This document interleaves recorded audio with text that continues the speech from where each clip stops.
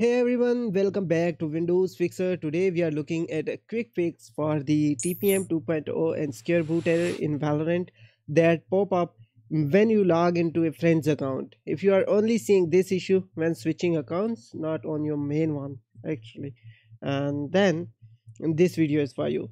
Here's the deal guys, basic reasons as let me show you. Recently I shared my account with my friends even though he was facing this error. Your account doesn't meet the following requirement in order to play TPM 2.0 enable secure boot enable.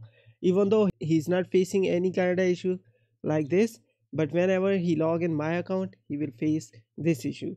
And that's the deal guys, when you log into a someone else account it can bring along certain security settings which can mess things up if you are on Windows 10. But don't worry, I will show you how to clear those settings so you can refresh everything and play games without any issue. So the best thing is what we are gonna do here. First, you need to log in into that specific account where you are facing this issue, and then you need to do here run, then type here app data and then click on OK.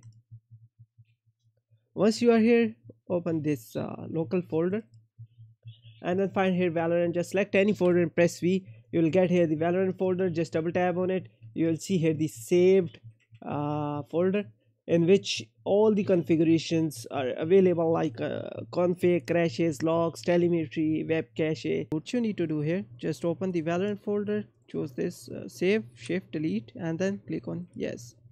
But make sure it will also uh, log out your account. So yeah, remember that, and that's it. Your problem should be fixed after trying this method guys. Now once you have done this, restart your PC and log in your account once again. It will resolve your issue 100%. If you have any other question, please let me know in the comment section. See you in the next video. Have a good day. Bye bye.